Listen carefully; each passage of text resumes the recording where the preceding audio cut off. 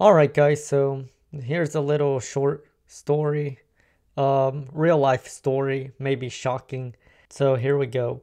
So anyways, last Thursday me and my cousin, we went to Walmart to retrieve some lunch codes.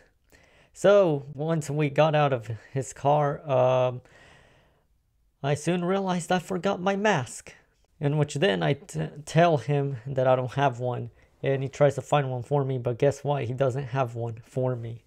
So I say, fuck it. I might as well just go in without one. So yeah, he said, all right, fine. So we go into Walmart without a mask. Well, he had one, I didn't. So we go in there and I don't know. I just see all these people with masks and I just feel fucking weird without one. Of course, I just saw a few people without it. But for me, it was, I don't know. I just felt very weird without one. I felt very terrified.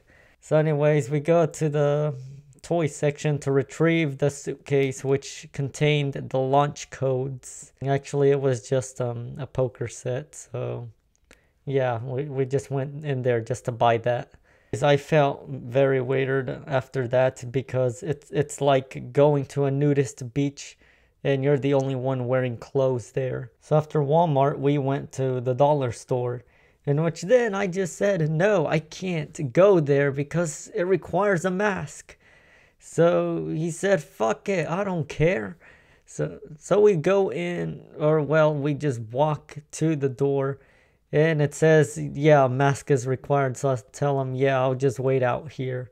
He said, oh, okay, fine. I'll go in and retrieve some batteries because he needed batteries for something very personal. So I'm just outside just waiting for him, just like a fucking dog just waiting on its owner and shit.